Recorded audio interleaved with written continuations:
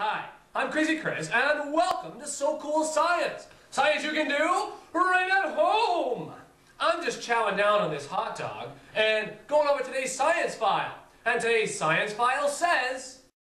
Can I see a live-action food chain? Well, that's an excellent question. You definitely want to try this.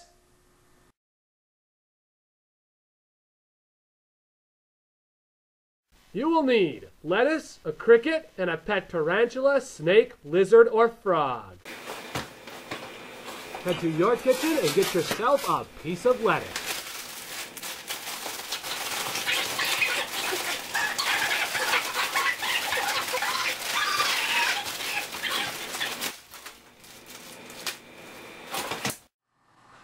Okay, take your piece of lettuce and you're going to place it inside the container with your cricket.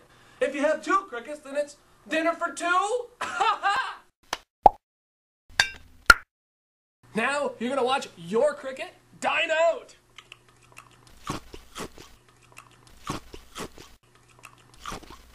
And now, we're going to add this cricket to your pet's home. Woohoo!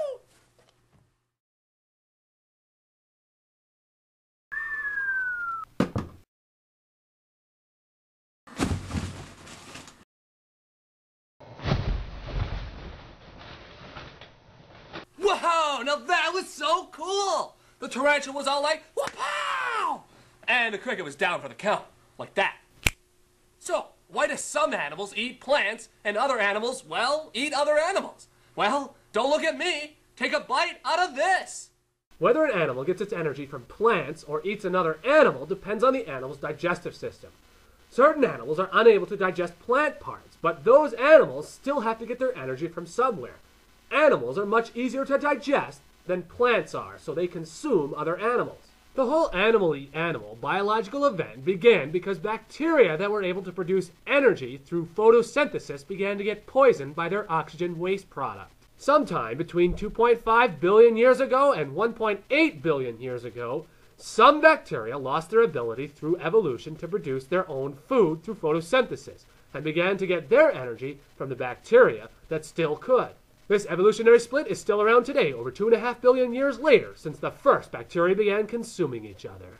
So now you know why animals eat other animals. You know, watching your pet chow down is why science is so cool.